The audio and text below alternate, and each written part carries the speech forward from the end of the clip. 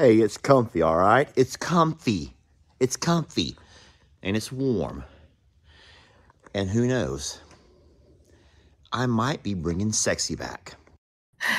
That's right, y'all. It's comfy and it's warm.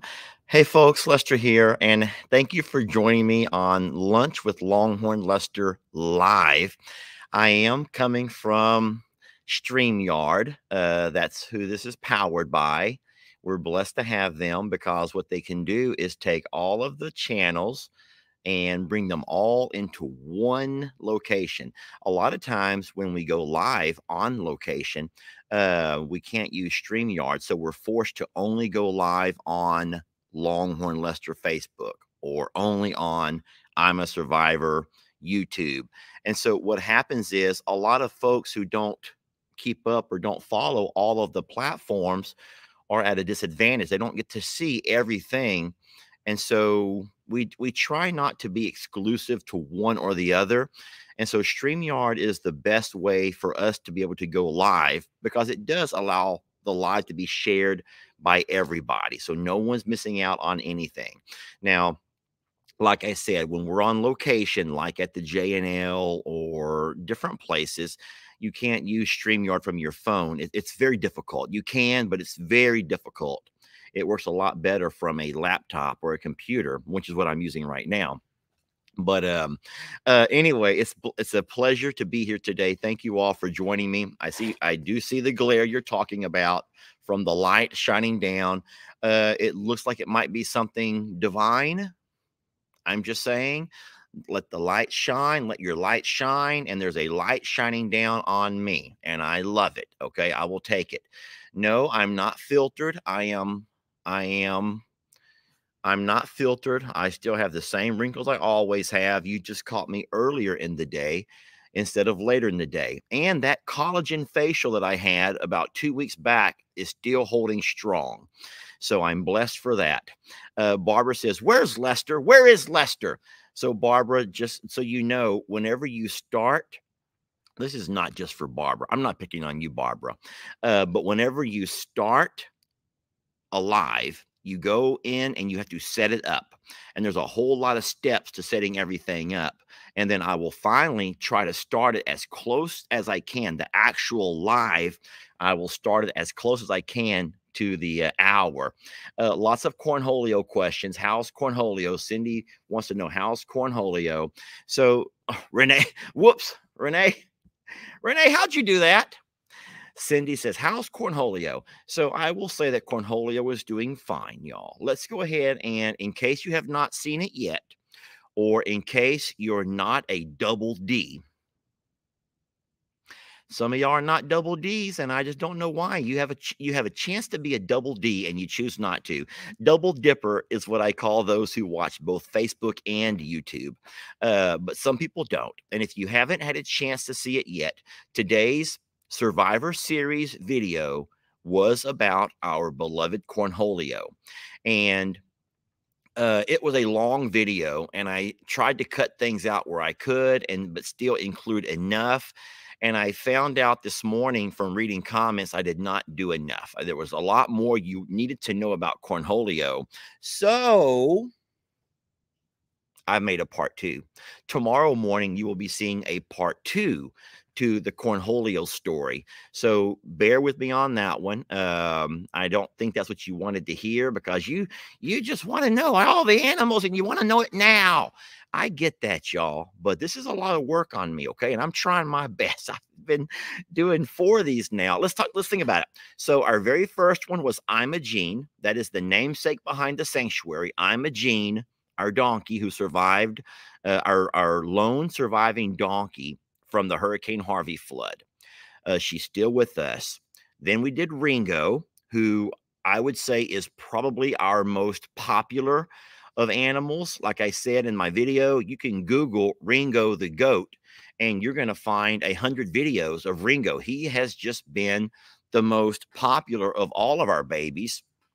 The third one that I worked on was Bucky's the little horse, Jamie's birthday gift from her second year. And then finally yesterday was Cornholio.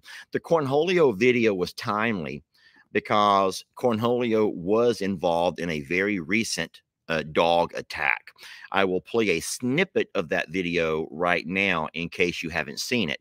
Guys, what I'm not going to do is call out people. We're not going to do that this year. I'm going to give you the facts of what happened, but we're not going to make the video about bashing people. That's what we are going away from that. We are no longer going in that direction.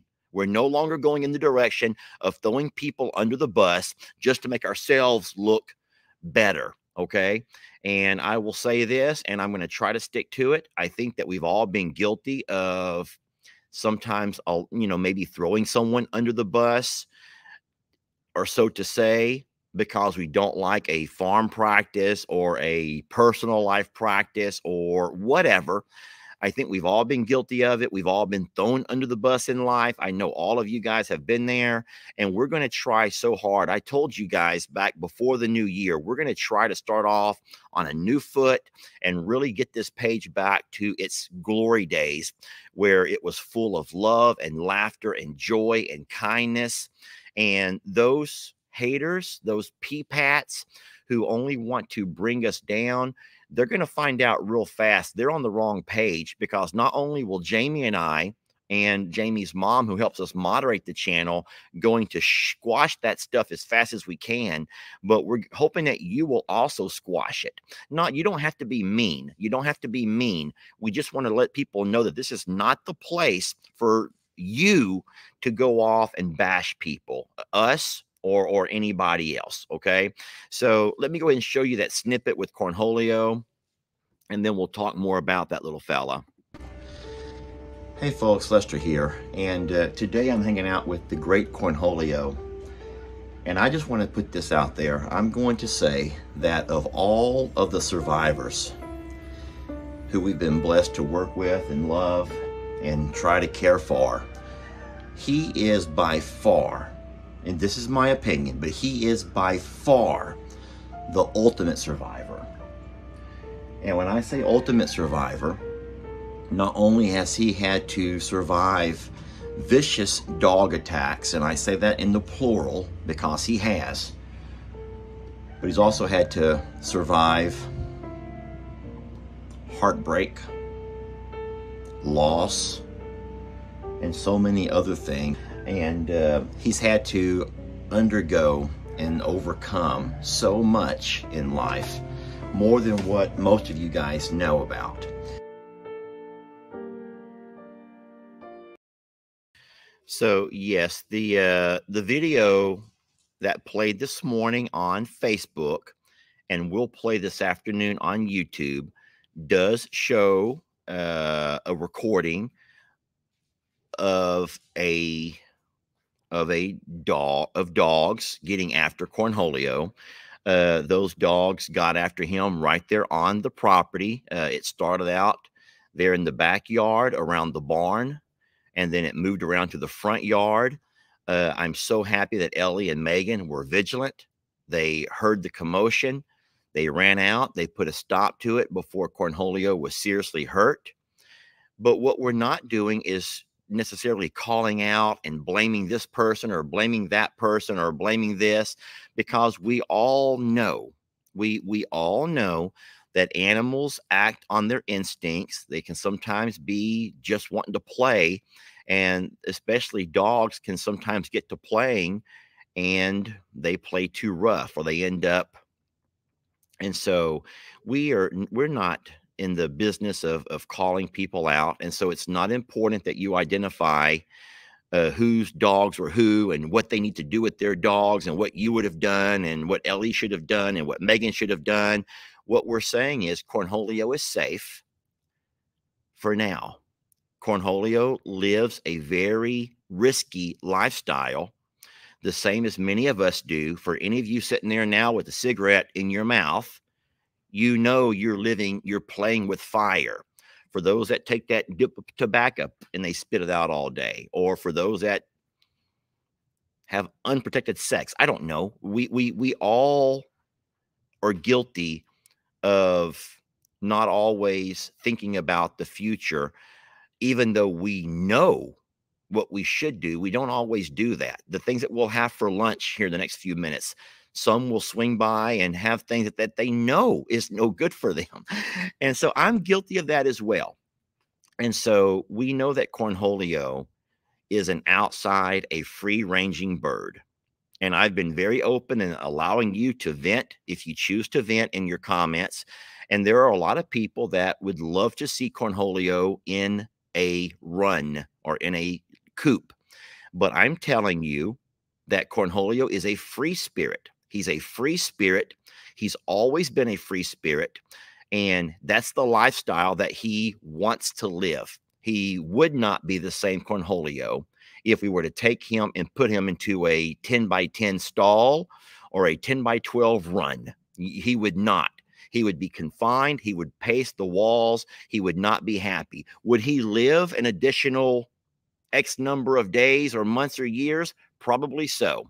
But would he be happy during those years? And the answer is no. The answer is no. He's a free spirit, as are most turkey species. I want you to think back to if you ever had a grandpa or an uncle, or maybe yourself, you had a farm. How many of y'all, I'm looking for hands to be raised or comments here. How many can remember the farm turkey chasing you around the farm? How many can remember that at all of those farms, there may have been a turkey or two, and every time you went over to visit, you had to run from the turkey? Y'all, that's what farmers do with their turkeys. They do not coop them. Now, if they are a meat turkey, they're being raised. Look at all the hands raised. Thank you so much for reminding people that that is a turkey's lifestyle. Is it the safest of lifestyles? Absolutely not, because predators do happen.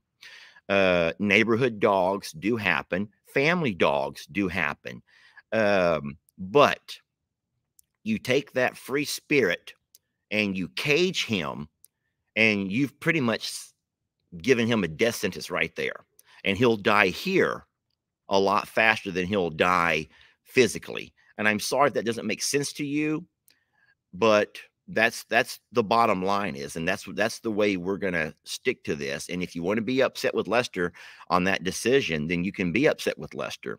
But we can't clip his wings, or else that's going to prevent him from flying up and getting higher off the ground when he needs to. And turkeys can't have their wings clipped, or it does prevent them from being able to get away from predators. A lot of that flapping is also a deterrent to scare away predators. Also, the wingspans, a way to make him bigger, is another deterrent to make predators less likely to choose him as an easy target. He does have a place where he roosts at night. And then for a lot of folks saying he's not safe at night, y'all, that happened in the broad daylight. That video happened in broad daylight. So let's not find anyone to blame. We just know that there are some animals that live a very risky lifestyle, the same way there are many of us who live just as risky a lifestyle. We gamble with our health every time we pick up a phone to text while we're driving. We do things all the time that we know we shouldn't do. We're putting our lives at risk, and yet we do them anyway. So I'm not saying that it's right, but what I am saying is Cornholio, just like Pablo, just like a lot of our animals, they do live life on the edge. They live life on the edge. Cornholio is also at a second disadvantage because he does like to wander. He enjoys following the peacocks around. And so whenever our peacocks will fly, and they do fly, they fly from our place over to Uncle Dan's, or they fly over to my mom and dad's, or they fly over to Sister Kim's. Cornholio watches them, and even though he can't fly along with them, he'll start walking over there. He just wants to be around with those of his kind. And so I feel horrible for Cornholio. I don't like seeing what I saw yesterday, but I am happy that Ellie and Megan were there this time. Will they be there every time? No. So they won't. And so, yes, I can't read what you're saying. I think that I'm seeing a lot of things about Cornholio being the ultimate warrior, and And so, yes, we love Cornholio. He's been with us since 2020. So at least 3 years. I believe it was June the 2nd of 2020. It was just before Jamie's birthday. And so Cornholio was Jamie's third birthday gift from me to her. It was another rescue. First, it was Annie Bananas, Annie, our alpaca. And then it was Bucky's in year number 2. And Cornholio was her year number 3. A lot of people have had fun in the comments trying to name all of the lady friends that Cornholio has had the pleasure of getting to know better. And he has had a number of lady friends, more lady friends than a lot of people. And if you think that it's going to take lady friends to keep him home, well, that's not always true either. If you think that getting him a male partner might help, uh, Cornholio just wants to be around other birds, and he'll find his way in and out of his paddock, of his pasture. And luckily, he's made it this long, even though he has undergone several dog attacks. He's still going, y'all. He's still going. How many lives does Cornholio have? 9 lives? I don't know. But we love him. But even as we do love him, we know that he lives a very risky lifestyle, and there's not a lot we can do with him. The final thing that I'll say we're not going to do is there have been people who have insisted that he be sent off to a bird sanctuary. But guys, let's not forget that what we call sanctuary is not what everyone refers to as sanctuary. As a matter of fact, if you look at a lot of dog rescues, you can call them a rescue if you want to. But what you're going to find is a building, much like the shop here around me, full of nothing but caged animals, cyclone fencing, cages, y'all. It's just nothing different than going to a dog pound. There are people that call it a dog rescue, and we're not going to send Cornholio off to be put into a cage. We're not going to do that. So it's like a doggy jail. Someone says most rescues are nothing more than a glorified dog jail, where you have cages stacked on top of cages on top of cages, and you can call it a rescue because you may have saved them from the street, or you can call it your rescue because you saved them from, being euthanized at the shelter. But in case you can find a rehome for them where they can actually live a dog's life, I think we may disagree. We may argue and fight back and forth about what is their best life. So you admire people for getting into rescue. You know it's expensive. It's not easy, but we're treading on really thin ice here, talking about things that are going to be so people are going to be so charged over. And so I might be wise to just avoid that. But I will say that Cornholio is fine. As of this morning, he's fine. I will have part 2 of his Survivor series story tomorrow, Saturday, where I will address things that I did not address in part 1. Okay. I've been trying to keep those fairly short. I'm going to go ahead and talk about this also while I have you. YouTube folks, thank you so much. You guys are devoting about 10 minutes to the videos, which confirms what everyone has always said, that YouTubers are more of your long video people, whereas Facebookers seem to be a little bit less. I'm just going to say they have less time on their hands. And I do not speak for everybody, but I'm saying in general, you may be lucky to get 3 minutes out of a Facebook video, even though it may be 12 or 13 or 14 minutes long. People are averaging about 3 minutes on Facebook. However, you're getting closer to 10 minutes on your YouTube. And so longer is better, says Black Diamond. Black Diamond says longer is better. And I'm certain that Black Diamond is referring to the length of videos. She likes the longer ones, not the shorter ones. So thank you, Black Diamond, for reaffirming the point that I was trying to make. We take pride in still trying to hold out and make longer video content.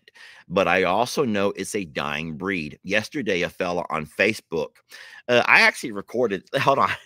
Y'all want to see something funny? Do y'all want to see something funny? Let me give you an example of what I'm talking about. Hold on. Just give me a second here. I should have stuff like this already up and ready to go. And sometimes I don't. Where in the world did I leave it? Boy, it was hilarious. Oh, I know where it's at. I sent it. There we go. All right, hold on. This is going to be funny, y'all. I'm not making fun of the individual, okay? I am not making fun of the individual. But what I am going to do is show you a very valid point that this person shared with all of us. Yet, I know for a fact that this is the same sentiment shared by so many people. All right, let me open this up for y'all. I love the way I can swap and share back and forth between my Facebook. I'm sorry, my internet. Here we go. I'm going to pause it right there. So, Mr. Scott, I'm not trying to disrespect you or embarrass you at all, but Mr. Scott is a top fan, which means that we have no control of that, Mr. Scott. So that's something that you earned by the amount of time that you spend watching our videos, and we appreciate that. But look what Mr. Scott said, especially towards the bottom. I thoroughly enjoyed this. So thank you for the compliment, sir. It's nice to have the focus on one animal at a time to be able to find out their history or what y'all know about their history. Okay, so thank you. And then he says, then this is where it gets kind of interesting. And this is why I'm sharing this, Mr. Scott. It's not to embarrass you or disrespect you, but I actually admire you for telling me what I've kind of always known about Facebook. He says 10, 11 minutes is the perfect time. And then he says, I miss many of your videos because when I start a video, if I click on it and it says 18 or more minutes long, 9 times out of 10, I'll just pass it by. Okay. So I jokingly, and I made sure it was a joke because I put LOL and smiley faces. That guarantees you that it was a joke. I replied and I says, Mr. Scott, I says, with all due respect, you are too old to be a part of that on-demand TikTok community. You're a Facebooker and a YouTuber, sir. Now, that means you need to watch some longer videos and stop trying to do all that scrolling, clicking left and swapping right and all that nonsense, okay? But now, can we be honest? So I've picked on Mr. Scott, even though, Mr. Scott, I am not picking on you. I am not. I love you and I respect your opinion. But could I find out over here in the comments on the side over here where I'm reading all the comments from both Facebookers and YouTubers? Is it true? Is it true that you will start a video and start watching it, but when you realize how long it is, you decide to go ahead and go watch somebody else who has a shorter video? And if it is true, then what I'm going to tell you here may be a little bit hard to hear. But there's absolutely a place for you short video people on Facebook. As a matter of fact, Facebook is changing. The dynamic and the face of Facebook is changing to accommodate you. It is. YouTube, however, is saying we're not going to alter what's made us who we are. And what made YouTube who they are is the fact that people go there for their entertainment, either their morning entertainment, their nighttime entertainment. They like to invest themselves in longer videos. So you have to understand why you have some channels that are saying, okay, fine. If I'm only going to get people to watch 3 minutes on Facebook, then I'm going to go out there and record a 3-minute video, and you get what you get. And that's because of the folks who cannot hardly stand to invest more time than 2 or 3 minutes a day on a video, on your video. And then if you are the kind of person who says, but I like the longer videos, I like the longer videos, I'm just letting you know you're going to have to find a way to eventually evolve over to YouTube, because the longer videos on Facebook are dying. They will shadow ban a creator who refuses to follow their best practices. And a best practice on Facebook is to give people short videos recorded in this mode, up and down, up and down, up and down. And they want those videos to be as close to real time as possible. So anybody who wants to excel and do well in the Facebook community has to adhere to what the Facebook community says are their best practices. And those are very short videos recorded up and down. Now, don't be mad at the messenger, y'all. Don't be mad at the messenger, because if we were to run a business and I continued to sell shrimp, even though no one ate it, that would be a foolish thing to do. If I was running a business and I continued to include a Caesar salad, even though most people wanted burgers, then that would be a foolish thing to do. I would end up losing money because I would be buying things that nobody wants. And so ultimately, us who create on Facebook and YouTube are finding it harder and harder to make everybody happy. So you've heard it from me. If you like the longer videos, you really should find somebody who can help you learn to create a YouTube channel. It's free. It costs you nothing. Even though they call it a subscriber, that just means that you subscribe to their channel. It's free. You don't have to pay for it. And that's where you're going to continue to find your longer video content. But if you do like the little short stuff and you like to have a boom, boom, boom, boom, boom, boom, Lester, give me the gist, and I'm moving on. I got other channels to watch. I got things to do. I can't spend time with you because I got things to do.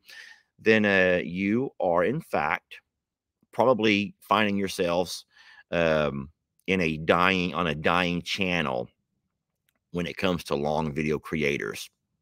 Don't worry, there's a whole lot of people who can make those short videos. I'll say one last thing and then I'll get off of it. People are demanding to hear about animals. I want to hear about animals. I want to hear about animals. Stop talking business. Well, our business is animals, but our business is also Facebook and YouTube. That's how we're able to give our animals their best life. And so I want you to think about the skill that is required for someone to entertain you for a longer period of time compared to just any Tom, Dick, or Harry grabbing his phone and recording something and calling himself a video creator. Every single one of you have a video somewhere, or you had a video somewhere that was of viral content. It was a video that was worthy of viral content, something you saw your kids doing, something you caught your dog doing, something you caught your partner doing, something you saw on the street. You catch or you see things happening every single day that's worthy of sharing on the internet and giving you your literally your 10, 15 seconds of fame. But those kinds of channels can never make a living off of the internet, because if you want to make a living off the internet, you have to be able to have a channel that provides ads and advertising. So anyway, I've talked long enough about Facebook and YouTube and the differences of. We've already talked about cornholio. We talked about my dress code today and how I'm trying to bring sexy back, which is not the case. I'm joking about that, obviously. I am here in the shop. Jamie's not here. I am just doing my morning chores. It's a very rainy day, and so I will be making my way over to the J&L property momentarily. What I love, and I don't have them with me, or do I? So I have my new goggles, y'all. I have my new goggles. They're actually linked to my phone. They're made by Ray-Ban, but they partnered with Meta, and Meta is the new Facebook. And so you can actually go live using my goggle phones, which I've done that twice already. I've had a lot of fun using them. There's still a couple of kinks that I have to work out. Um, I'm not exactly sure how to get them to record longer videos in just 1 minute. They will record an entire live. Yeah, they look like goggles. They do look like goggles. They're pretty thick, and they have to be. They have a recording device built into them. So, a lot of people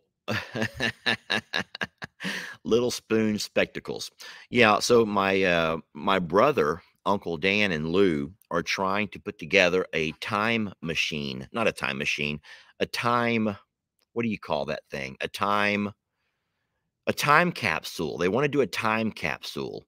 And they've asked everyone to bring over something from this year, something that's relevant to your life this year, and put it in their time capsule. And they're going to open that time capsule up in 10 years. And I says, I joke, I says, y'all know that no one's going to be around in 10 years. No, I think that we'll still be around, but you will not be around. You will not be around in 10 years. If you think that you will be, now you will still be alive. I know you'll still be alive, but I promise you that you're not going to be around on these channels. The channels are very dynamic. All of us get an analytics of our channels. And if you, I don't think that you know the turnover ratio, how fast people join a channel and then leave a channel. Many times it's by mistakes. There's a sometimes you leave a channel by mistake and don't realize it. You click an X. If you don't have time to watch a video, there's an X in the right hand corner of Facebook videos. But if you click it, what you're doing is actually leaving that channel, not leaving the video, you're leaving that channel. And so there have been so many people who've messaged says, "Hey, I didn't know y'all were still around. I didn't know y'all still made videos." Well, it's because you clicked the wrong X. Instead of just skipping the video, you X'd out of the channel. And so you lose the channel. So it's no longer going to show up on your Facebook feed. You're going to end up finding new channels and they will end up occupying your time. So someone says, I'll still be around. I'll still be around. You might. I think that you'll be around. I don't think that you're all going to pass on us in the next 10 years. I hope to God not. But if you could look at the names, here's an example. Jamie posted a video a little bit ago. It was a reel that we made a year ago. It was a year memory. It was the one where I was dancing by the tractor and I did the hay slide, which was just for fun. It was comical. It was just me being goofy. You caught me on a goofy day. And you wouldn't believe when I was reading those comments on the original video from a year ago, my mouth dropped because I was seeing all of these names of people who a year ago were a very large part of I'm a Survivor and our video content. They were the names that you see all over the place on all of these videos. And I'm sitting there saying, hey, whatever happened to, and all of these names that I recognized from a year ago, guys, and there's so many names that are gone. And I'm thinking, what happened? Where did they go? They were really big into the channel. And so I think I know what happens. I think that over time, people find new channels, different channels, things that offer them a little bit more entertainment, bang for their buck. And so they begin to evolve and move around. And so I'm not upset with that. I'm not mad about it. I was trying to revitalize I'm a Survivor by offering some Survivor series to get some of those people back. But I realize now that the same people watching those videos are the same ones who've been here forever, not the ones who were here and then left. So it is what it is. You know, it's we're testing the waters. Is that the right word to use? I want you to remember this. The internet has only been around for so long. And then video creators have only been doing what we do for, I would say, about the last 5 or 6 years, ever since they came up with something called ad revenue. Um, and so Facebook Watch, you all know about Facebook Watch. That was their attempt to get into sort of what YouTube was doing by playing long videos. And so a lot of people joined up and began to make videos during that time. And most of those channels are gone now. Think about it. Most of those channels don't last more than a year or two, and they end up losing their steam and they just kind of like wash it. They go away. The same way TV shows you may see on TV, sitcoms, or different shows you may watch, different seasons you may watch on Hulu or Netflix. And at some point, even though you really enjoy the series, you're enjoying these episodes after episode, and then you wait a minute. They're not going to renew the season. They're not going to renew they're not going to renew the show, and shows will die out. And what happens is those shows will die out because people will begin to lose interest.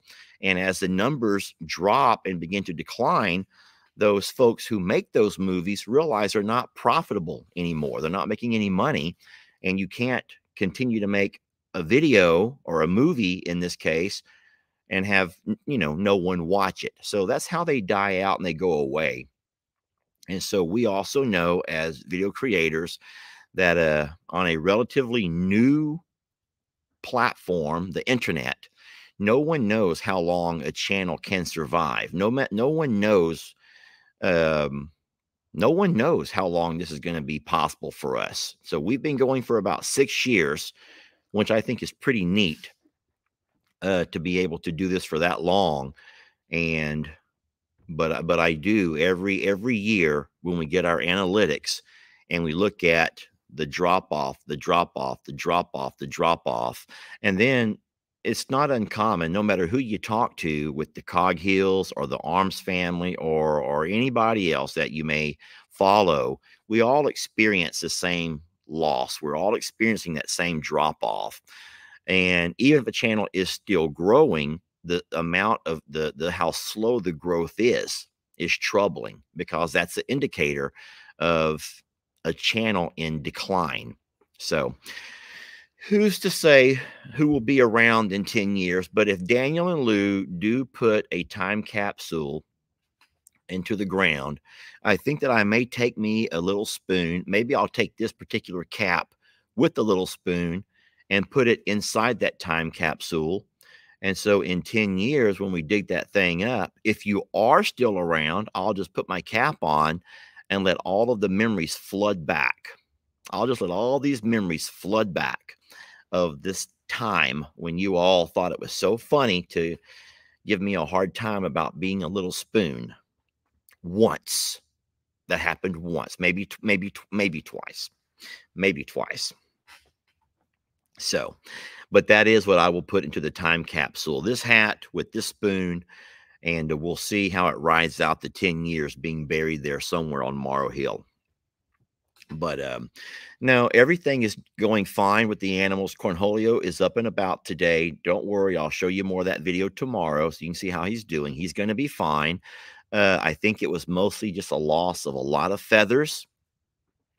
That so I will address this one lady that keeps saying it was my dogs. Lady, you don't know what you're talking about. Those were not my dogs.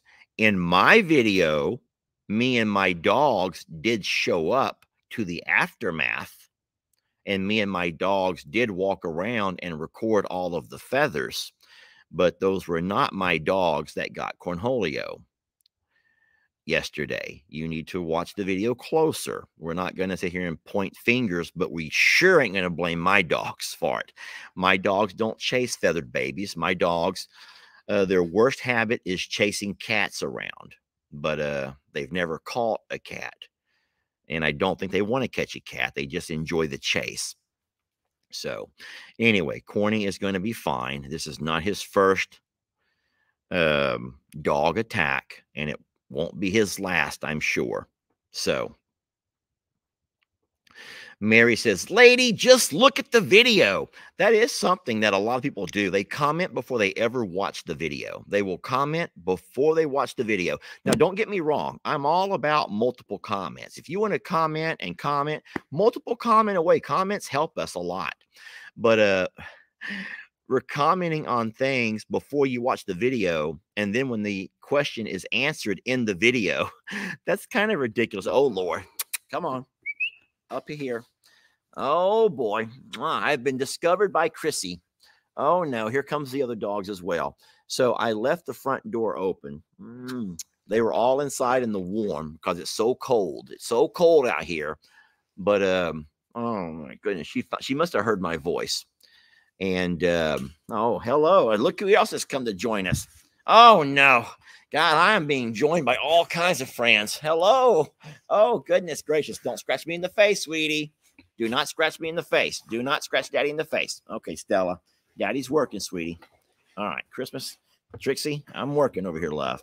This is what I do for work, y'all. They don't like my style, but give me that. Sorry about all of that. What they want to do is join me for my drive over to the J and L property. But it's a rainy day. It's very nasty, and I'm not going to let them go. Ben, my nephew, he just washed my truck up a couple of days ago. And even though the outside is going to get dirty because of the rain and the mud, the inside is still clean.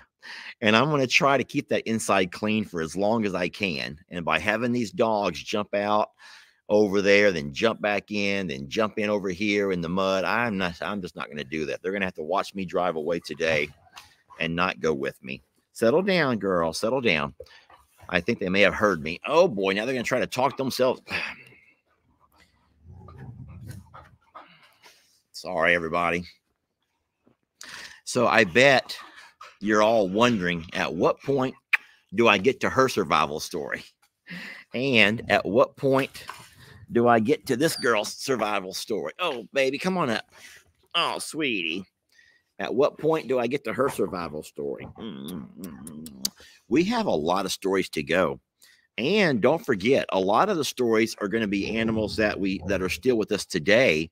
And some will be from animals that have already passed and crossed that rainbow bridge. Thank you, sweetie. But I'm enjoying working on those videos. I think it's great when people are able to have a one animal focus. The videos, I try to make them fairly entertaining. It's always fun to see where an animal came from and all of that, and then how long it's been with us, and then watch the animals as they've evolved over time and become, something special. And all of our babies do. They're all also special. We also have, Lord, think about the animals who have passed that rainbow bridge. And then in doing that, I've thought to myself,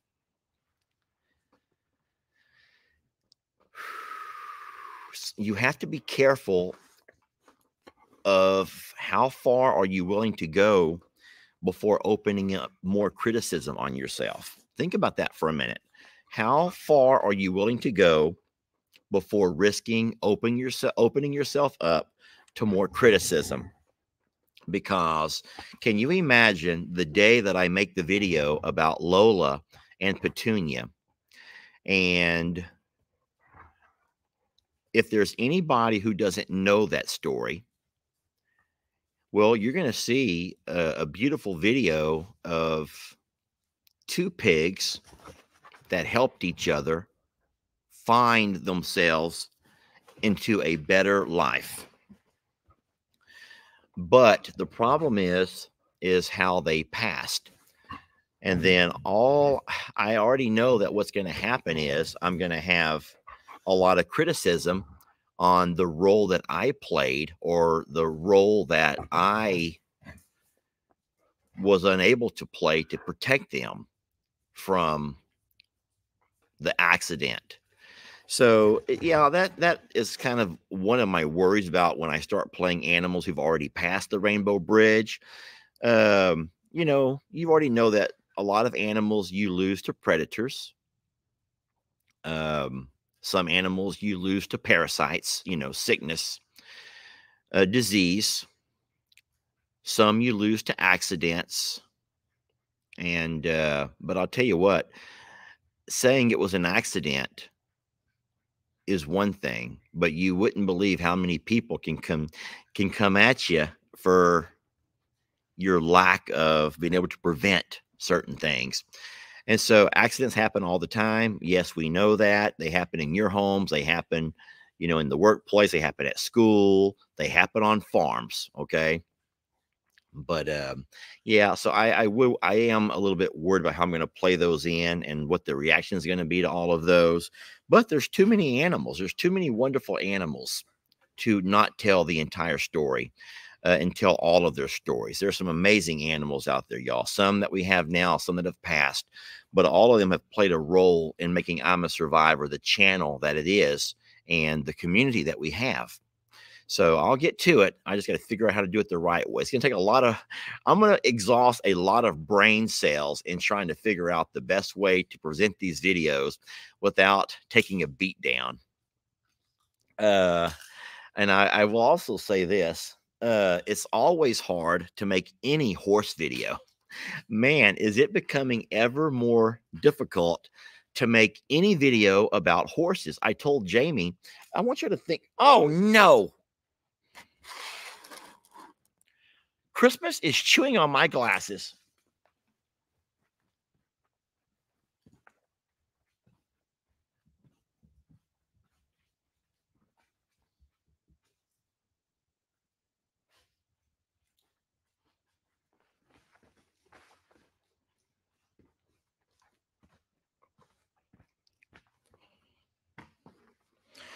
Thank you, Christmas. That would be my glasses. Here would be one lens, and here would be the other. So now they are nothing more than just, yeah. Christmas, here. Might as well go ahead and have some fun. Take the rest of them here. I'm going to actually give these to Christmas. She's already done it now. Lord, Lester Morrow. They were in my pocket. She got them out of my pocket when she was jumping up on me, took them off, and there she ate them. Thank God I have 100 more pair in one of my drawers in my room. So what I was saying about the horses is, do you remember, this may go back about 2 years ago, but I was excited when we got Carl. I was so excited when we got Carl. And I think that every video I made for an entire month was about Carl, Carl, Carl, Carl. And at some point, it got to be where a lot of people were so, well, number one, and don't say I'm making this up. This is not, I'm not making this up. If you were around 2 years ago, then you'll know this is true. Everybody hated Carl. They hated that bird. They hated that I brought that bird in. Why is this glare not? It is like right down my forehead.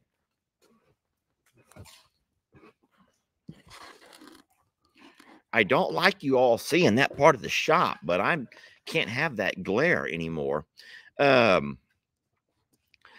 Everyone hated Carl. They thought that Carl was the worst thing that I could have ever done to the sanctuary. And there was no excuse for that and blah, blah, blah. But, you know, Carl was an amazing character. King Carl. Thank you to whoever said that. King Carl. Carl, our ostrich, was just an amazing addition. But there were so many people that hated Carl that we went through a phase of a lot of people refusing to watch any video that had to do with Carl. So then what I did as kind of a smart ass way of just some of the things that I can sometimes do, I begin to make videos and I would purposely completely ignore Carl.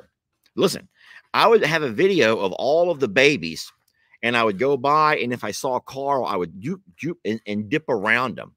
I began to make it to where I wouldn't talk about Carl. I wouldn't show Carl. I wouldn't mention Carl.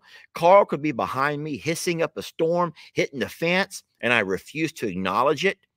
And would you believe that within a couple of weeks, everyone began to ask, hey, where's Carl? Where's Carl? How can we never see Carl? It's a fickle world that we live in, y'all. It is the darndest, most fickle world that we live in. So all I can ask is that don't you become one of those people. Don't you become one of those names that you just let your emotions take over every time you go onto a channel and watch the internet. I've asked you 100 times, go find your happy place, y'all. There are so many channels out there, and there's a place for everybody. I will say this, there is a place for everybody. If you're somebody who likes controversy and you like conflict and you like arguing in the comments, you do know that there's tons of channels that have nothing but gaslighting videos to create drama and conflict in their videos. And that's what they do. They thrive on that because they know that the more comments, the more Facebook and YouTube is going to promote their videos, recommend their videos, the more money they're going to make on their videos. And so they will have people that will purposely create all kinds of drama or say things that are just mind-boggling just because they want that engagement. And so if you are that kind of a channel, or if you're that kind of a person who loves to engage and you like to fight it out with people in comments and you love to tell them, this and that about themselves, there's channels for you that are like that. But I think that every once in a while you find yourself on a channel, I don't want to say a channel with class, but the last thing that we want to do is create and add more drama. We would just like to get back to the old way of doing things where we're a happy family, a community, a family, I'm meaning a social media family. And in every family, there's going to be some drama. There's going to be someone who, there will be a habitual liar. There'll be somebody that cannot make a right choice. There'll be somebody who's a know-it-all. Think about your family dynamics. There, in every family, there's somebody who has to be heard. There's somebody who wants not to be heard. The family dynamic is so vast that, but I think you all know what I'm talking about. And so we're no different here. We are a family. We're a community. And in this community, there are a lot of different kinds of folks, and some are confrontational. There's people at your workplace who are confrontational. There's people at your school who are confrontational. There's people in your family who are confrontational. There's people at your church who are confrontational. And so there's no surprise to run across people over here who are also controversial, and they look for something to get them going. And if they find something that they can have as a little bit of fuel, then man, they're going to start unleashing hell. So we're trying hard to get away from that. And I told Jamie, I think that my next move when I video horses is to simply just look right over them, just go right past them, not mention a name, not mentioning nothing, because the horse community, oh my gosh, y'all, it's something else. Rick, this was funny. I'm quoting Mr. Rick. This is not a Lester quote because I don't know horse people, but he joked that somebody could have had a riding lesson when they were 2. Or their mom could have put them on their uncle's horse when they were 7, and that makes them automatically a horse person. And now they may have never owned a horse, or they may have owned a Shetland pony whenever they were a child, and now they are a horse person for life. They know how to horse train, they know the ins and outs, and they know everything there is to know about horses. And unfortunately,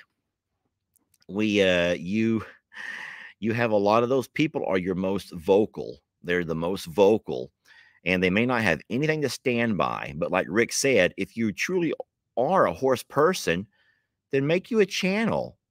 And instead of attacking another channel, instead make your channel into a teaching tool. Make your horse channel into a teaching tool to help others. And but those people can't do that because they don't have a horse. And they've not had a horse in 30 years. And they have not had a horse since they were 4 or whatever. I'm not laughing at that. I'm not laughing at that. I'm just trying to say that it's been a really rough week on Jamie and on myself, trying to still keep a positive outlook in the new year. Yet Satan is hitting us so hard, y'all. Satan is hitting us so hard with things that make us want to revert back to the ways of 2023 and just lash out at everybody. And so we're going to try to take the high road and not do that. But taking that high road is not as easy, you know.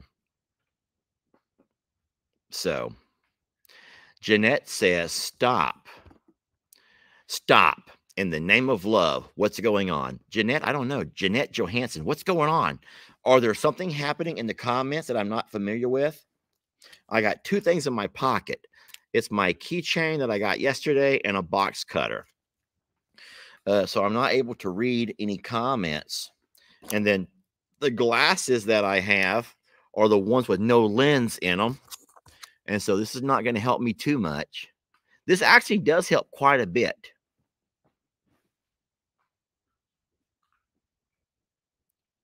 Hold on a minute.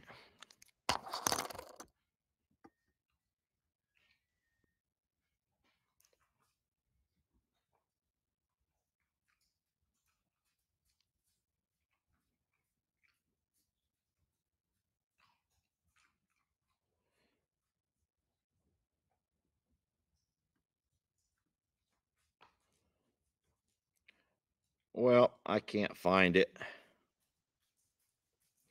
But somebody said,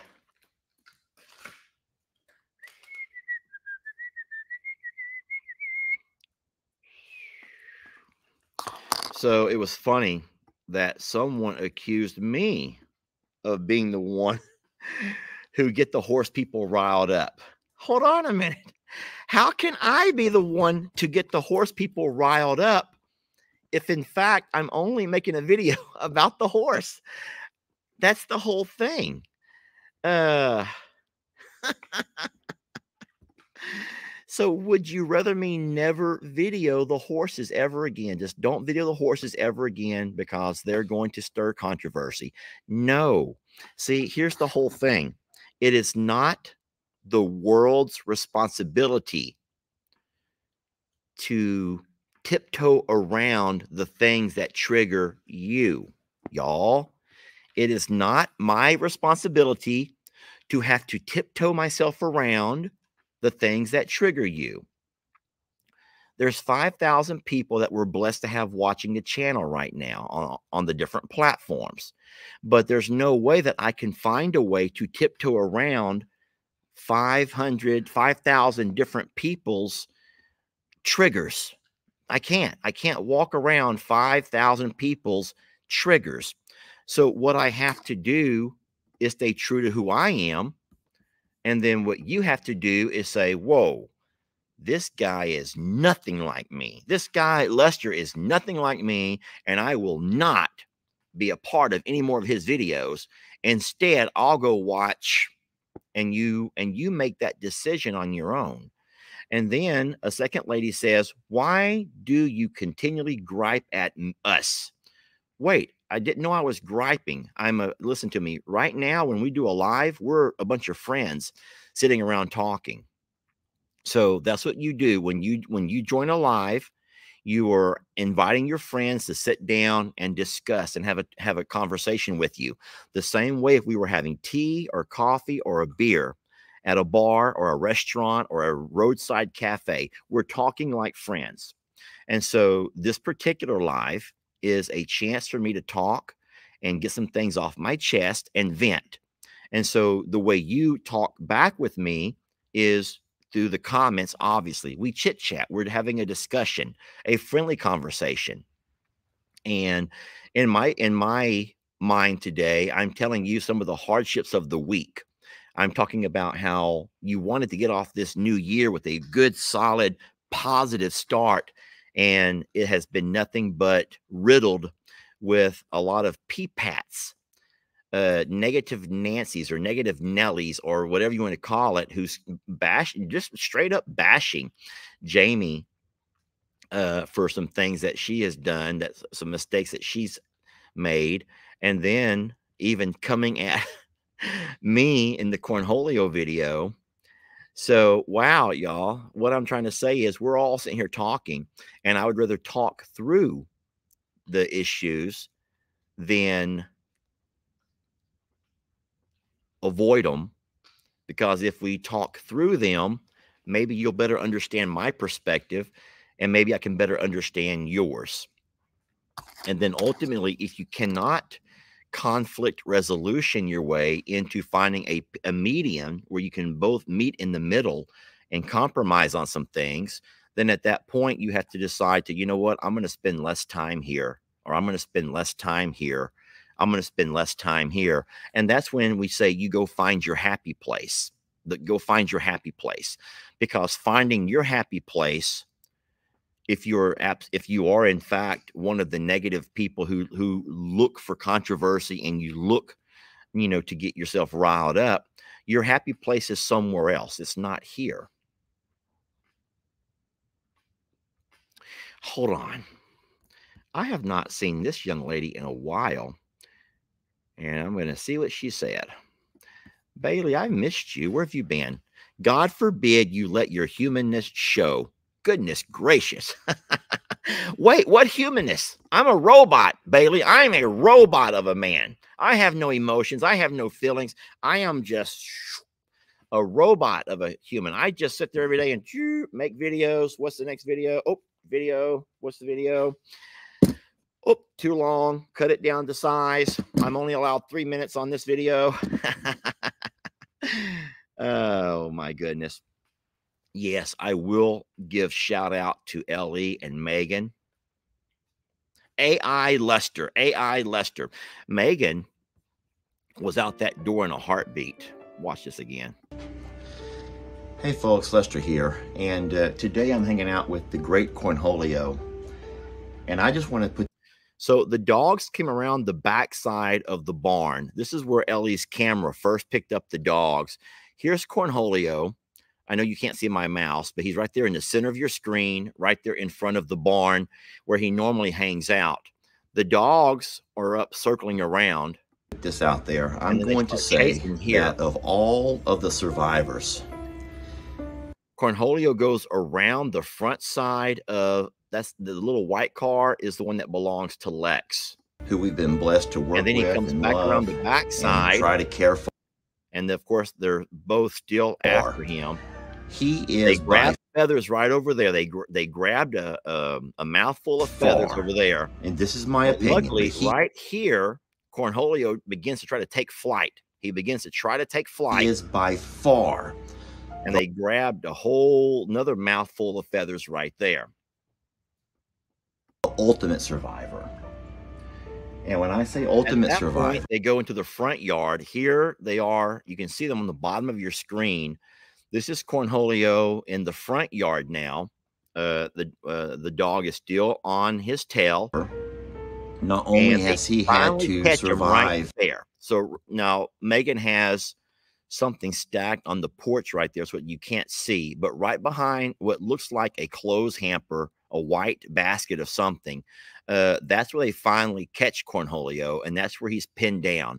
That's where he would have died. That right there is where he would have died. And then look how fast. This is in real time. Vicious dog attacks, and I say that in the plural because he has. And so as you can see right there, when Megan come out and screamed, and I'm going to guess and say that was probably maybe 3 to 5 seconds from the time they actually caught Cornholio. I don't know for a fact, but I'm just going to guess that the camera's recordings in the back were maybe 30 seconds. I didn't time I'm on here, but I'm going to guess maybe 30 seconds. And then here in the front yard, another few seconds before Megan comes out. And she shoos the also dog had off to of Cornholio. survive If you watch, Cornholio runs away. heartbreak. So there goes Cornholio. Here comes Ellie. Ellie had gone out the side door, and Ellie has his rifle. He's walking around the front of the house with this gun. And so the dogs are friendly, y'all. The dogs actually right there walk up to Ellie and Megan. The dogs actually leave Cornholio alone, and the dogs walk up to Ellie and Megan looking for love or something. so many other things. Ellie refused to he's accept had that to love. undergo Instead, he screamed and hollered. So and over much there, you see the dog life, leaving. And more then than Ellie what tried most to shoo the dog away by just stomping towards it to shoo it back home. So that is a lot. You can commend Ellie and Megan. And for as much negativity as those two have taken this year, my God, for as much hate and negativity as those two have taken this year, I'll tell you what, if that wasn't proof that they're actually do a little bit better job than what you guys give them credit for. And I say you guys loosely. I know it's not all of you. Maybe I have gone on to quite the little rant session. Defending Ellie and Megan for saving Cornholio is not wrong.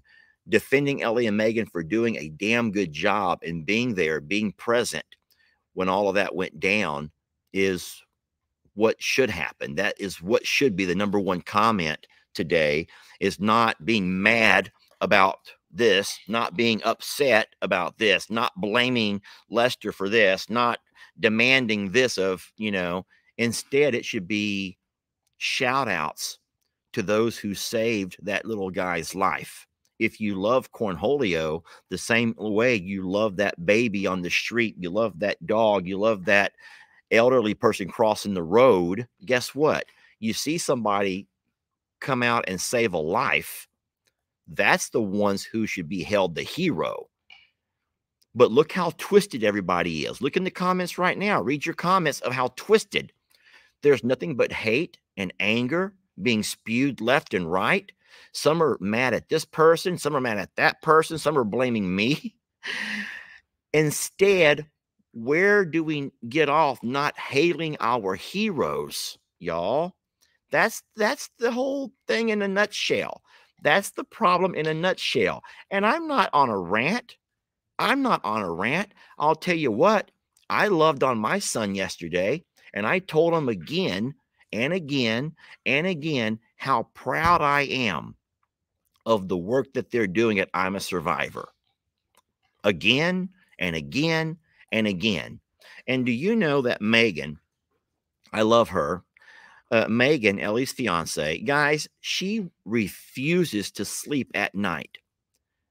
I'm telling you something. She may have told you this. I don't know if she does or not. I don't know. I don't watch every video.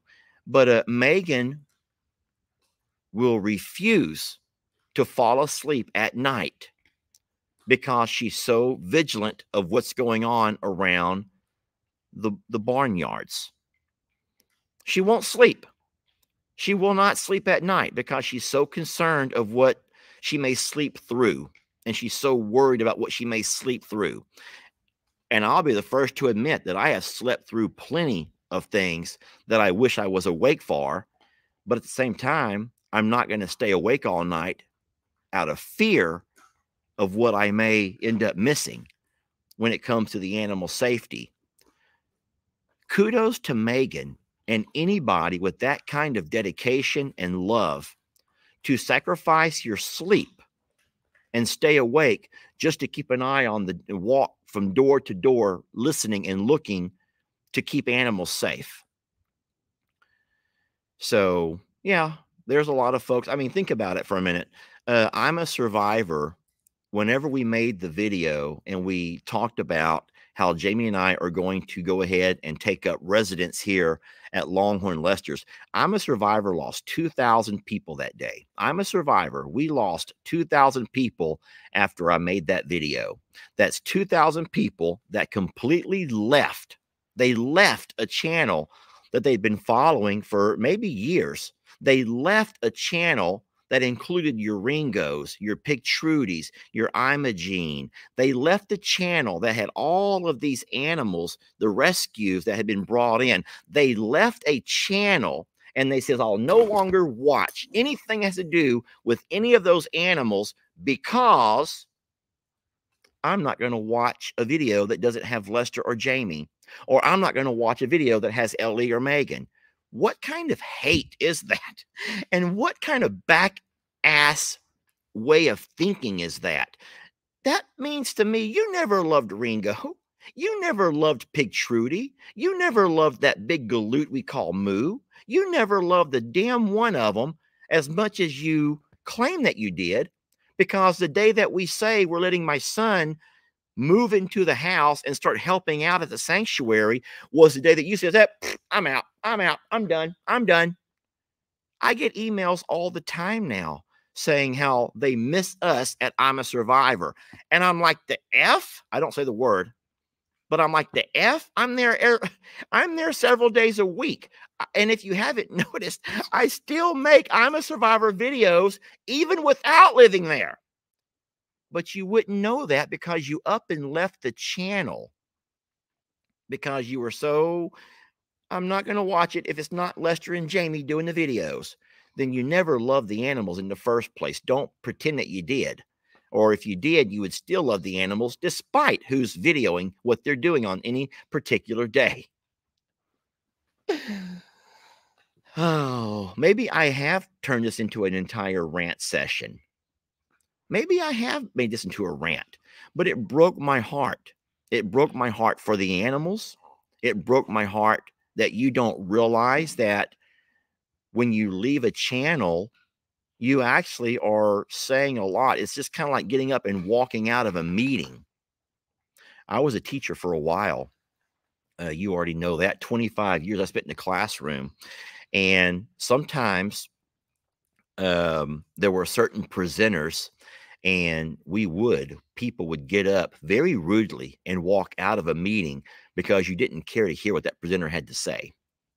If they were doing a session on something and you didn't want to be a part of that session, you would not show up. And so as the presenter, you're looking around and you like, wait, there's like nobody here. And those kind of things are very hurtful.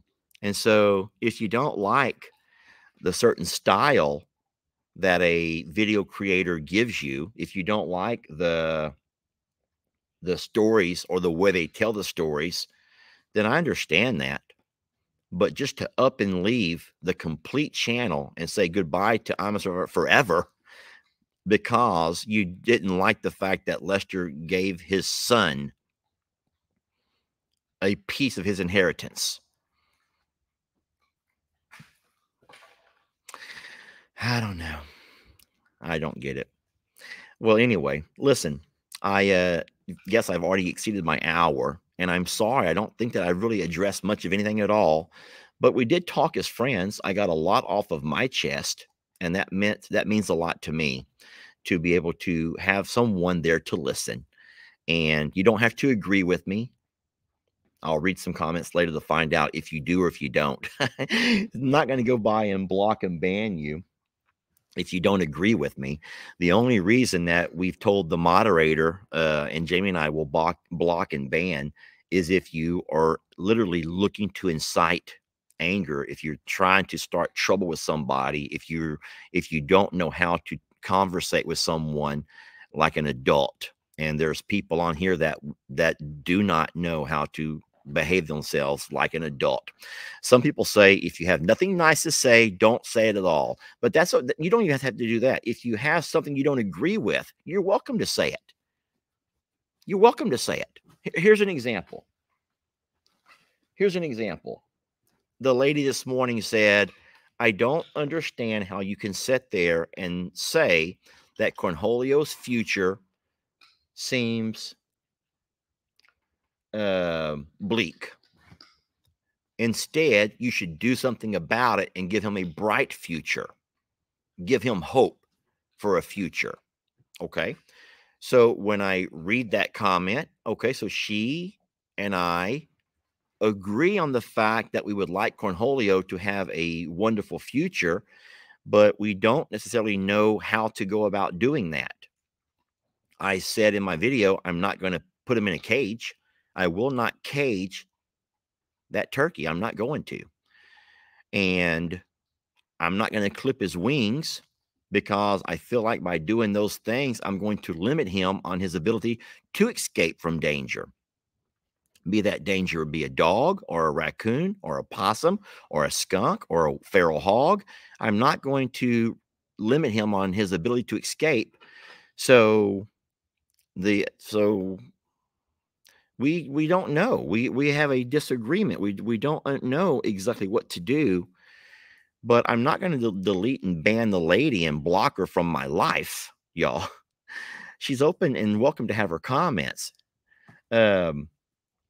The people that get blocked and banned are the ones that say things like what happened to Jamie this week, of the fact that you know nothing about what you're doing. You're a city girl who's pretending to be country. You are the reason that you know this and that, and or the ones that can attack you based on your physical appearance, the ones that attack you based on, oh, there's just so many things. So, what are y'all thinking? Let's take some questions now, shall we? Let's go ahead and take some questions. I feel like I've rambled on the whole time. I'm going to go read some stuff. Audacity was on sale all of 2023. I hope inflation causes people to not be able to afford it this year. CJS _ way on YouTube. That's a YouTube channel. Yes, absolutely. Audacity was at an all-time high in 2023. But I do think that it was because a lot of us allowed it. A lot of us asked for it. So, I'm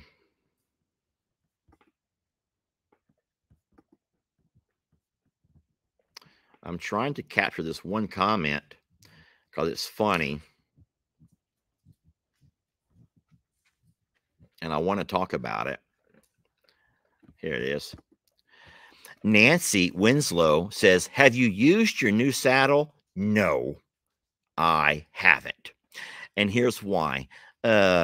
Jamie put the saddle on to Voodoo, and I think that you all know the way he reacted to having a saddle on his back.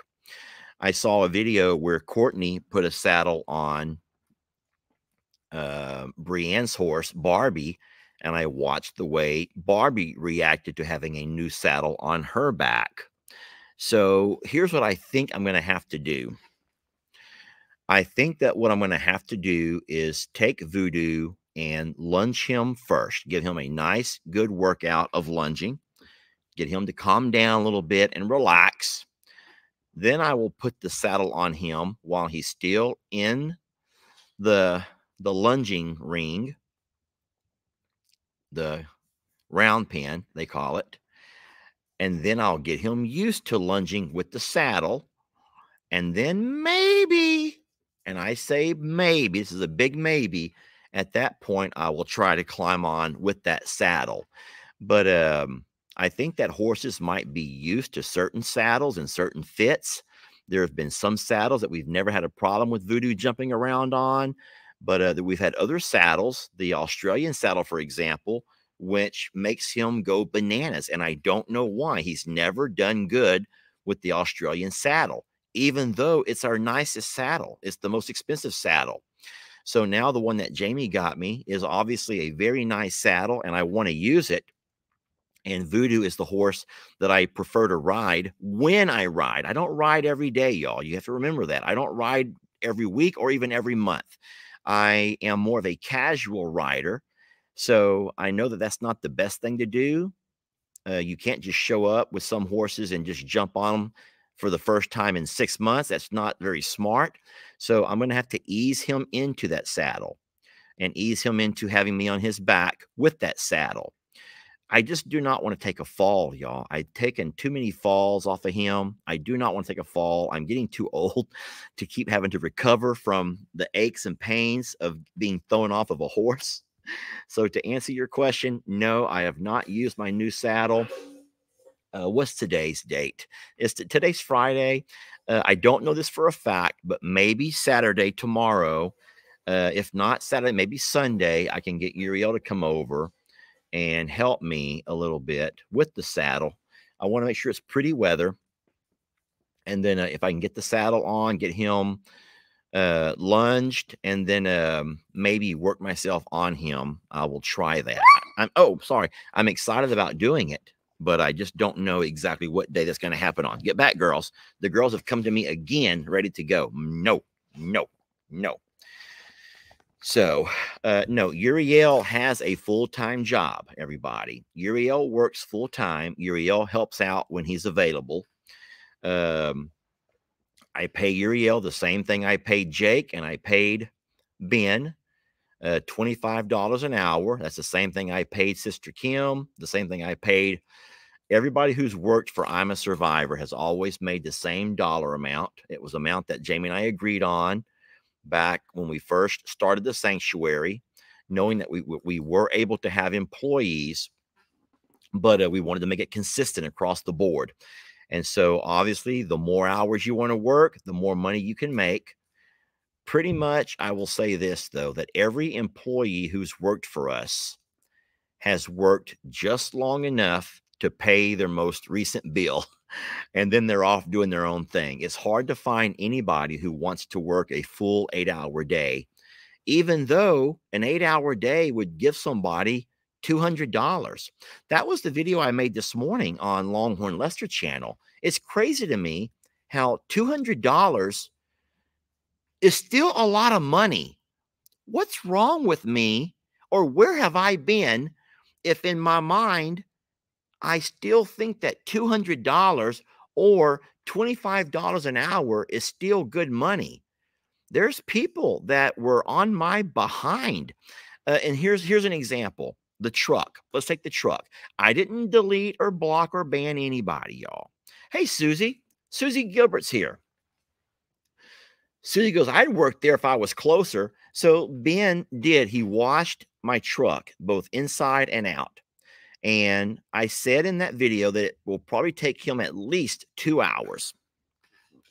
So you're saying, okay, so Ben got paid $50 to wash your truck inside and out.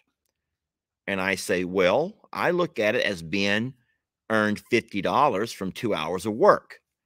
2 hours of work made him $50. The work just so happened to be my truck.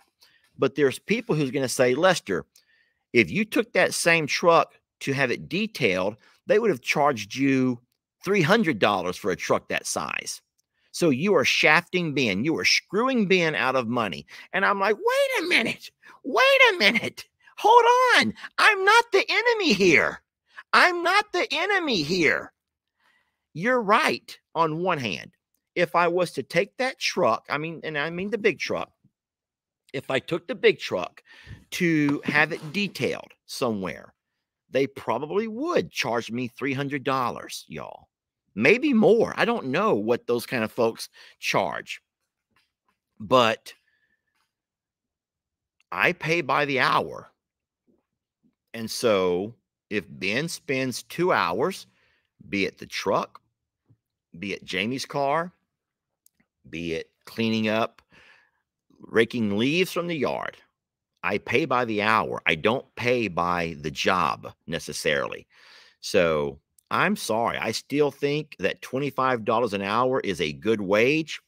I don't know what part of the country you live in where that's not enough money, or is it the part of the country you live in to where they are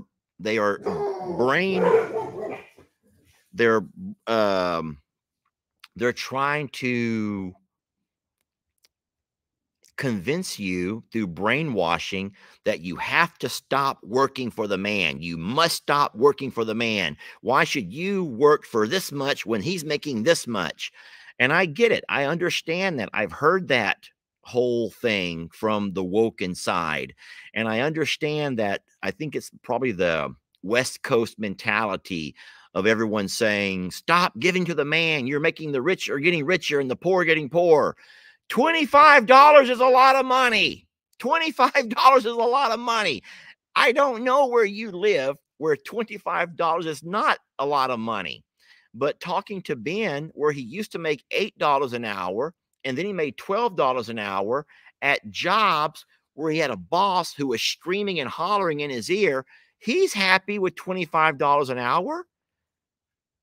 So let him be happy. Let him come over here and work a few hours and make as much money as he needs, and off he goes. And then I'll say one last thing. If Ben was not making enough money, then guess what? He would be back today, or he'd be back tomorrow, or he'd be back the next day. And he would continue to work to make whatever money he needs to make, which is the adult thing to do. Because as adults, we work to pay bills, right?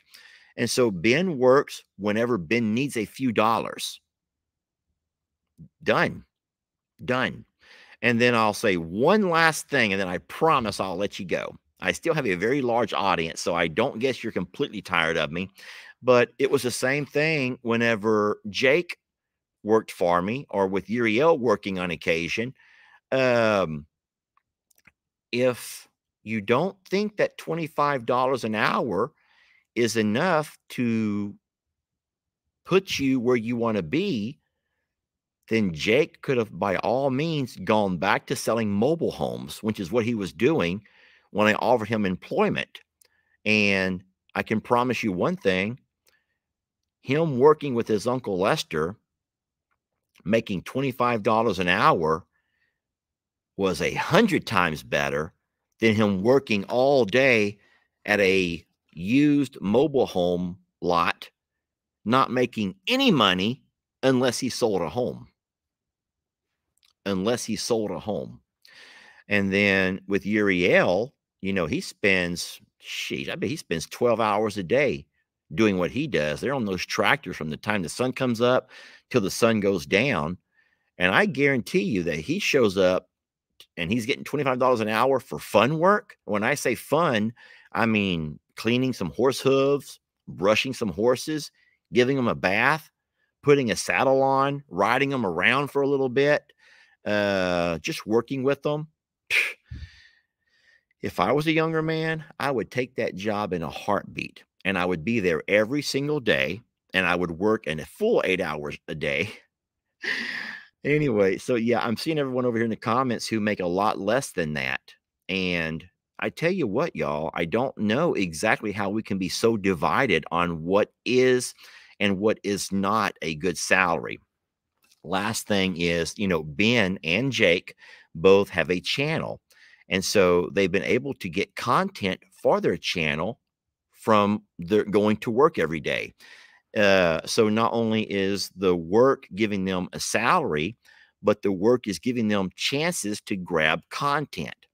And so the content from Ben's channel has been, today I'm at Uncle Lester's, I'm going to be doing this and this and this and this. Or Jake's channel when he was working with me was, today I'm doing this and this and this and this. And so you're getting hit. Not only are you able to build your channel by the work that you're doing, but you're also, it's like building your resume, but you're also making some money while you do it. So it was great for them. And I don't understand how that could all of a sudden be such a horrible, horrible thing that people had made great controversy out of.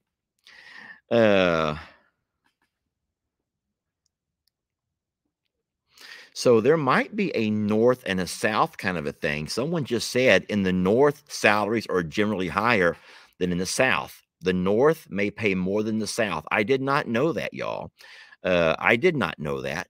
But I will say that Jamie's son, Xander, is a union employee, but he's still an apprentice. And he barely makes $25 an hour up north as an apprentice. So all I'm going to say is that don't for a minute think that Jake or Uriel or Ben or anyone else is at expert master level of any job around the farm. They are all apprentices, and they all work for Lester when they want to have a few extra dollars to be made. And that's how it's going to be. So for the lady who makes $52 an hour, you're good. You're good. But we ain't there. We are not there yet. Okay. Oh my gosh. Yeah, I will say this. This is true. Employees do have a choice on where they work and how much they work for. So instead of you all getting twisted about it, why don't we just allow them to work where they want to work? All right. No, Jake does not have a job. Jake's job is making videos. Jake runs his own farm. Oh, Lord. Newbie. We have a newbie. Jake does not work at I'm a Survivor, and he has not worked here for about a year. Jake has his own farm, and he makes his own money making videos on his farm. Same as Brienne. I'm trying to answer questions as I see them. So someone says $25 an hour is an awesome salary, even in Maine or MA, Massachusetts. Massachusetts or Maine? Where's MA?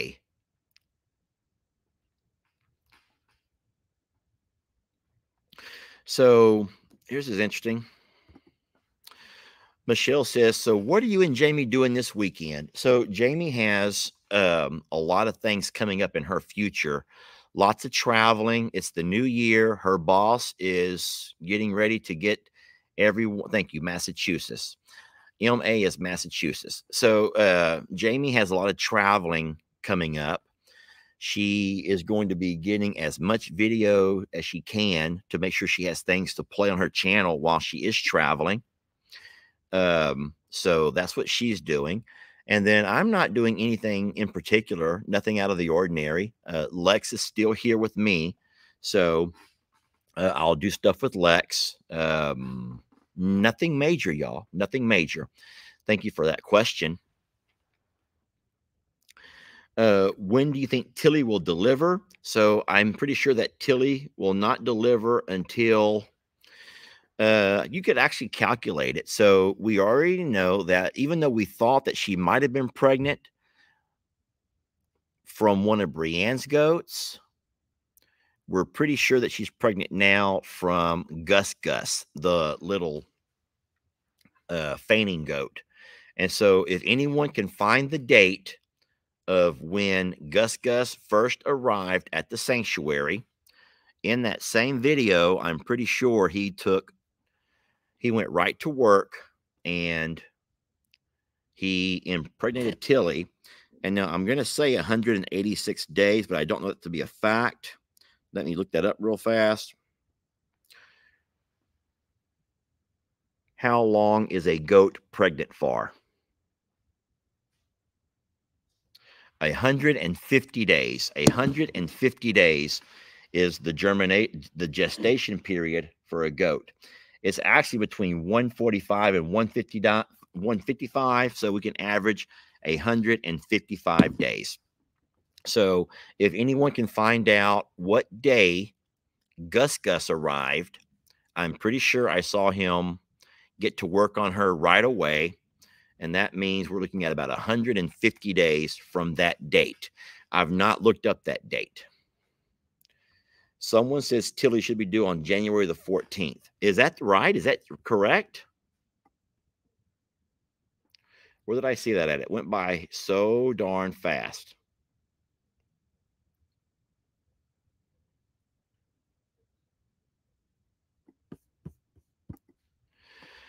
Tilly is due on January the 14th, according to someone who calculated. Jamie shared that on Tuesday. Okay. Thank you, Jamie, for sharing that. And thank you for sharing that with all of us. Good. All right.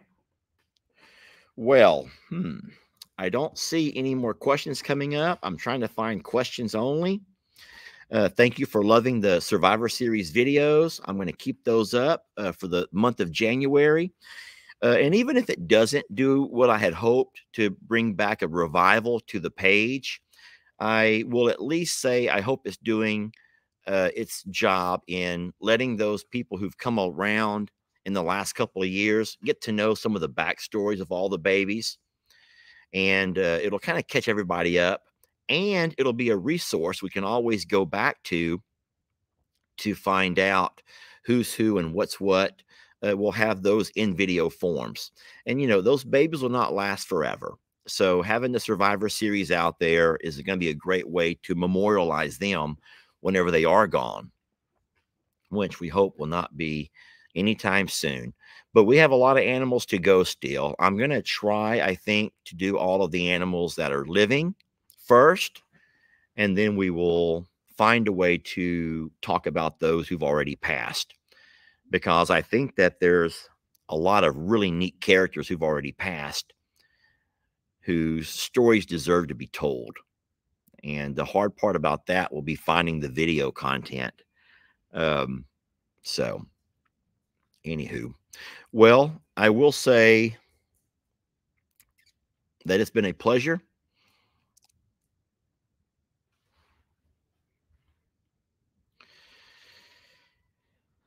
I hear Jamie out doing something. I don't know what she's up to, hollering and yelling about something. Who was your first rescue? Oh, Lord. Nancy, thank you. That's not what I was looking for right now, though. So I will let the internet answer this over here for you. Everybody, who was the first rescue? Let's help Barbara and tell her who our very first rescue was. And this would have happened right after Hurricane Harvey. Who can figure this out? And Eddie Hermes says, Ringo. Ringo was the very first rescue, and you are correct. And if you did not get that right, how come you didn't watch my Ringo video? Because I said it in my Ringo video. I did. That was in our Ringo video, and I said that. Ringo was our very first rescue. Come on, y'all. You're not even watching the darn videos. You're like, oh, good. I'm loving the series, Lester. Yet I'm not going to watch them because I already know what's going to happen. Oh, Lord. It was Ringo. So, all right, friends. Well, I'm going to go ahead and let you guys go. I've been on here for a lot longer than I should have.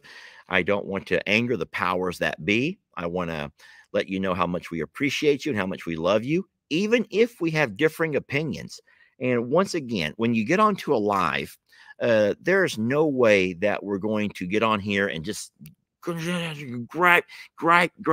I'm not one of your parents, and it's not my job to put my finger in your face and tell you that you're going to follow my rules or I'm kicking you out of the house and all of that kind of stuff.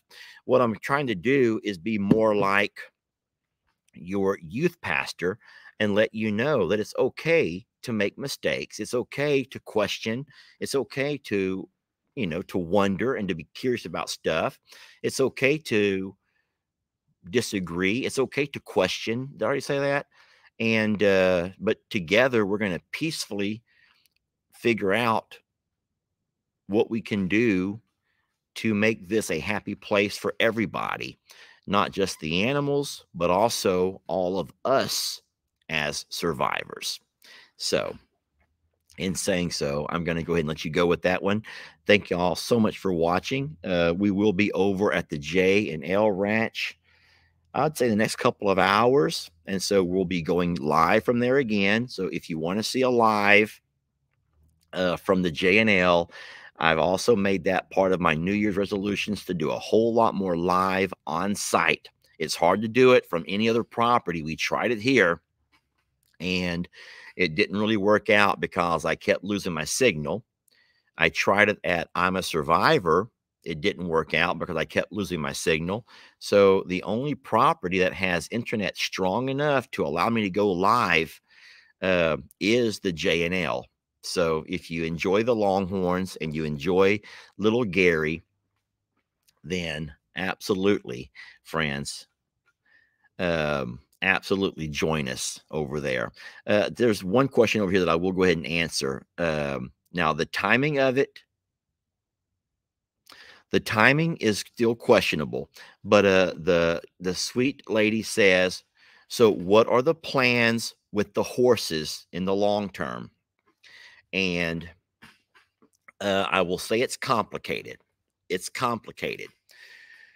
Here's what complicates everything. You ready to hear this? Okay. I'm a Survivor Sanctuary is set up. It's the best setup to accommodate the horses right now. It has the better grass. It has the facilities, meaning they all have their very own stalls.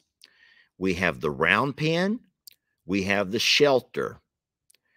We have, well, obviously fresh water.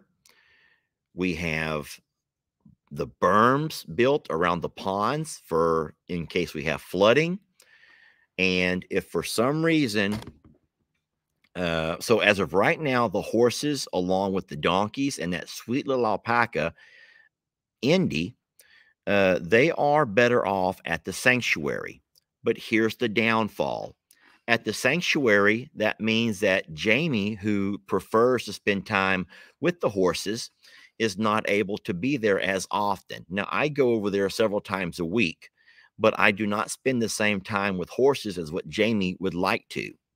So, in saying so, I think that the best fit for the horses for the long term would be to have them at this property, which is Longhorn Lester's. What we have in place is we do have a barn that has 8 stalls. However, those stalls are set up more for cows, not for horses. It was built for cows. So that would mean we'd have to do some altering of our stalls. Also, the grass here is not an established grass. It's a winter grass, which has a lot of sugar content. And so you have to be very careful of how much grazing your horses do here, or else you can give them issues with their tummies, which leads to other issues with their hooves and all of those kind of things. So that makes it complicated. It would make it easier for Jamie to walk out during her breaks, after work, before work, and work with her horses and spend time with her horses. And that's what she wants to do when she has to put blankets on them or take the blankets off. But I just don't know if we are ready for that yet. The J&L Ranch property has nowhere near the shelter that we would need for horses. It does have the large barn for the cows. We are able to store a little bit of hay there. And we have a feed room, a tack room. We also have pastures that we've made sure are able to accommodate our longhorns. But if we were to try to move the horses over there, Jamie would be in the same predicament. Instead of Jamie having to go to I'm a Survivor, she would be driving to the J&L. And she still has no stalls. She has no round pen. She has none of those things that she would like to have to accommodate her horses. So I do think, and this is just me thinking out loud, I think that the long term is going to be the Longhorns will stay at the J&L property. Jamie will eventually get her horses over here to this property. And as far as what we will end up doing with that back pasture at I'm a Survivor, that is still up in the air. I talked yesterday about the possibility of maybe sending little Gary over there. Hey, sweetie. But we don't know that for a fact.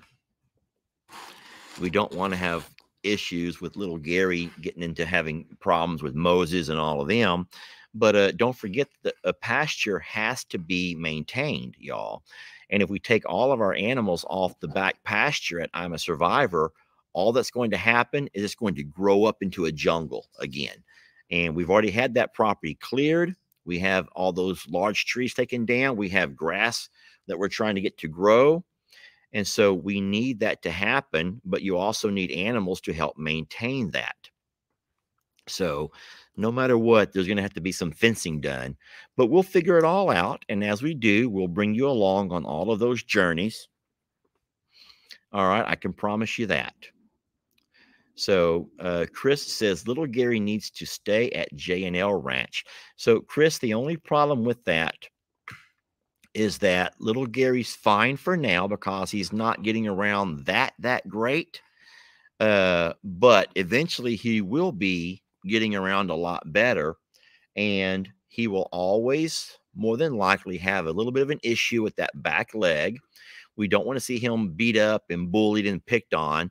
And no matter if it's a male or a female, a bull or a cow, heifer, you already saw from what uh, Charlene did that he's not ready to stand up on his own feet and protect himself yet. And he may never be able to do that. Now, can we have him castrated and let him graze alongside the other cows? Absolutely. But will he also be pushed off of the grain every time we put food out? More than likely. I don't think that you know exactly how mean they can be to someone who's not their own. I mean, they can be mean to each other.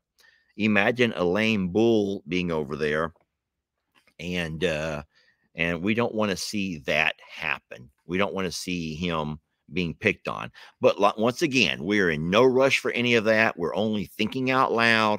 Ultimately, we'll do the right thing. And if we make a mistake, then we'll reshift and we'll realign and we'll gather ourselves together and take an assessment of what's working and what's not working. And we'll do it again. And we'll figure out a way to where all the babies are hopefully living their best lives. That's our ultimate goal, is that all of the babies are able to live their best life. And so how does that happen? I don't know. Sometimes it's trial and error.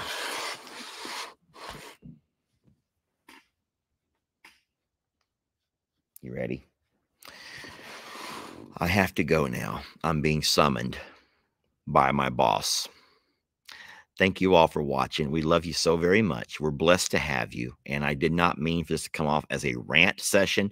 It's just friends chit-chatting and talking amongst each other. I do hope that you have people you can confide in and talk to when you need to. And I'm sorry to say that you are my people. You're mine, and you're my go-to. So you're stuck with me. You're stuck with me. Okay? I will see you in about an hour or so at the J&L property. I have to swing by Tractor Supply and get some feed, and I will see you guys over there. Thank you for watching. We love you so much. And that video at the J&L will be on I'm a Survivor Facebook. We're trying to, like I said, we're trying to rejuvenate the page. We're trying to rejuvenate I'm a Survivor, bring it back alive. And before you say, you don't have any rescues over there, why are we watching a rescue? Well, we have Gary, y'all. We have Gary. He's a rescue. And I'm a Survivor is a whole lot more than just rescues, right? I'm the biggest rescue of them all, everybody. I am the biggest rescue of them all. Hey, maybe I should make a video about myself. Maybe I should include myself in the Survivor series. Ooh, I get to be the director of my own documentary. How much fun can that be? Oh. We love you, and we'll catch you guys later, okay? Thank y'all for loving us.